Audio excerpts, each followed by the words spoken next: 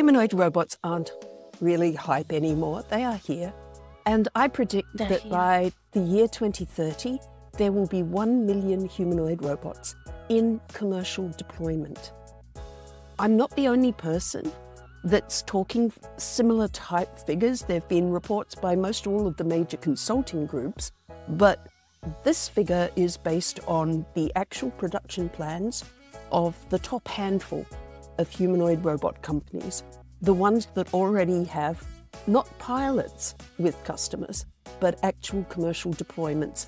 That's what has started this year. We've moved from pilots to real deployments and to real production scaling plans for the leading humanoid companies.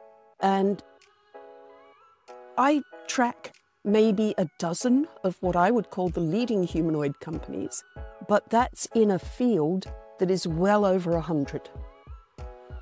Most of which I don't think will succeed, but the fact that there are more than 100 companies trying to build humanoid robots at the moment, I think speaks to the fact that we've hit certain tipping points enabling this technology to meet the expectations, or at least to start meeting our expectations of it.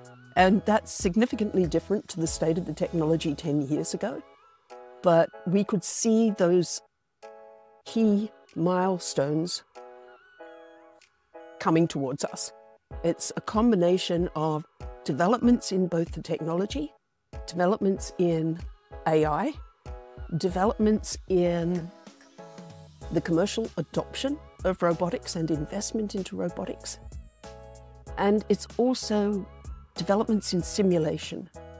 And all of those things together have created a remarkably, sometimes it's called a Cambrian explosion in robotics, and that's every sort of robot.